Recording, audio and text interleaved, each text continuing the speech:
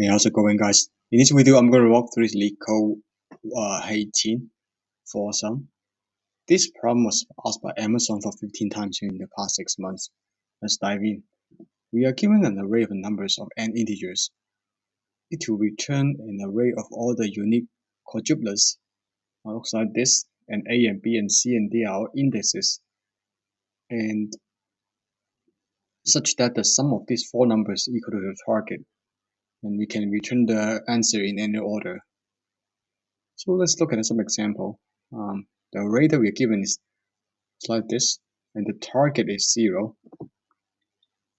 So we have to find all the possible quadruplets such that the sum of each one of them is equal to the target. For example, the first one, -2 plus -1 plus 1 plus 2, and that's equal to 0. And for the second one, -2 plus 0 plus 0 plus 2 is also equal to 0 as well. So we have to find all the possible combinations of four numbers such that the sum of them is equal to the target.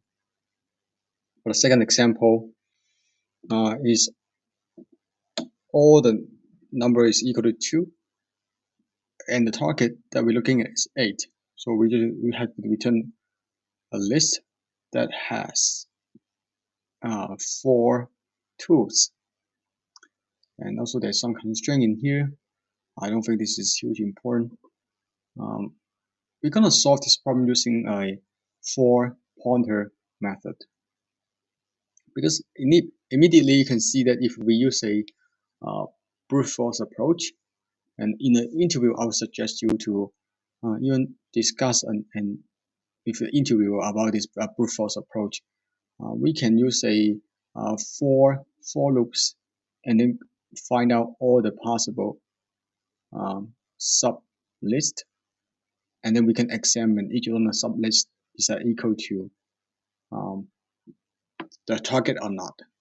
Okay, so that's gonna take big O n to the power of 4, and we can use a 4 pointers method and reduce the time complexity. It becomes big O n squared n cube. Let me show you what I mean by that. So let's say if we given an array looks like this, and then the first thing we can do, and the target we're looking at is 3. Okay, so the first thing we can do is sort this array, which takes in big O n log n right here. Just sort the original one, and then we have the 4 pointers, I and j. I and j, L and R. So I and j, they are anchors, and the L and R is like 2 pointers. So let me show you what I mean by that. We first have the I and j at the, so the I is at the 0th index, j at the 1 index. So basically the I is at the first position, I is at the second position with the L and R, which will be the L will be in at j plus 1, and R will be at the end, right? And we can sum all the numbers, like for example -1, 0, and the number at the L pointer, which is 1, also the number at the R pointer, which is 6. We can sum it like -1, 0, 1, and 6. If the number is too large, right, and then we can decrease the R pointer. If that number is too big, we can increase the L pointer, right? This is where we can take the advantage of the sorted array. Okay, we can keep doing this until the L cross over with the R, which means that we cannot find a possible solution. Otherwise, we just keep doing this until we find all the possible solutions. Yeah, so this is the 2 pointers method, and then we will use the 2 for loops to control the I and j respectively, and that's gonna take in n cube, n square, and then within the n square we also have another for loop that manage the L and R pointer, which will be a while loop, right? While they are not crossover, and then we can keep searching. So that we're gonna take in big O n. So it's gonna be big O n squared times big O n. So it's gonna be big O n cubed. Okay, and to generalize this a little bit more, if let's say if the problem was asking by 5 sums, so what do we need to do? We can do I, J, and K, 3 anchors, and then we have L and R pointers. So we can reduce the time complexity with big O of n to the power of 4. Okay, so by doing this this method, we can reduce the time complexity from for the 4 sums case from the n to the power of 4 to the n to the power of 3. For 5 sums case will be we can reduce it from n to the power of 5 to n to the power of 4, etc. You can generalize that finding. So feel free to pause the video to try if you can implement this on code. And now I'm gonna walk through my solution. So first, if the given number, the length of a given number is less than or equal to 3, so it's impossible to find the quadruplets. So we just return an empty list. And next thing we're gonna do is just sort it, right? Because that's the next step, the second step that we did. Okay. Now we have the result, which is an empty list. Also, n measures the length of the numbers.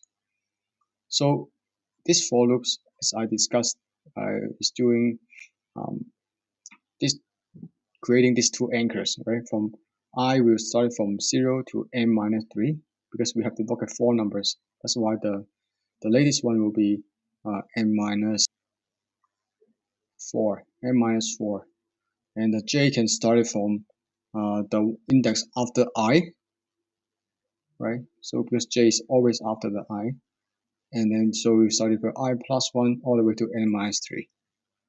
And now actually this line, these 3 lines is optional, but on average it's going to increase the runtime a little bit.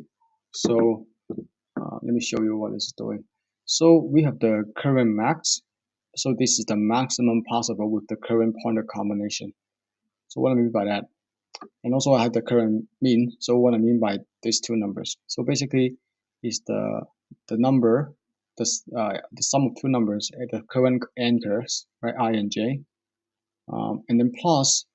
So this is the biggest number possible with the current L and R pointers, because we're looking at the last number and also the second from the last, right? So that, and again, a reminder that this is a sorted array. That's why the biggest number will be at the end, right? On the far right, on the most right. That's why this is the maximum possible with the current pointers combinations. And the current mean will be the 2 numbers at anchor plus j plus 1 and j plus 2. Basically, this will be, for example, this will be the smallest, the current mean, right? And this will be the current max. Okay. And if the target is not in this min and max range, that means that no matter how we search for the L and R, and it's impossible to find a solution because the target simply is not in that range. And we can skip the rest and move the J pointer to the next one. Otherwise, if the target is in the OK range, we can do the following, which is the 2-pointer method, right? And we will start with the L and R. So L will start with J plus 1, and R will start with N minus 1. So while their L and R pointer, they are not crossing over, and we have the current sum. Basically, is the sum of 2 numbers at anchors, and also plus the sum at the L index, also the R index. So that's the current sum. If the current sum is smaller than the target, what we're gonna do? We're gonna advance the L pointer. Otherwise, if the current sum is too big, we're gonna decrease the ceiling, which is the R pointer, by 1. Okay. Else, which means that the current sum that now is exactly equal to target. It means that we find one candidate, and also we have to check, right? If that candidate is not already in the result, we're gonna append to the result.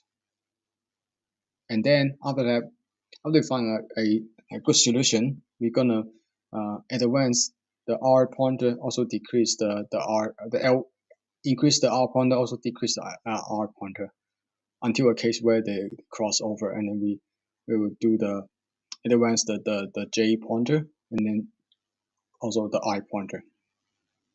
Let's run that. So for time complexity, I could emphasize this is gonna be ONQ. And for space complexity, it's going to be the only one that we need is this result empty list, and we keep appending. So it's going to be big of a number of possible combinations. Yeah. So this is my solution to this problem. I hope you find this helpful. If it is, please consider like and subscribe. That will be a huge support. Thanks so much for watching. See you next one. Bye bye.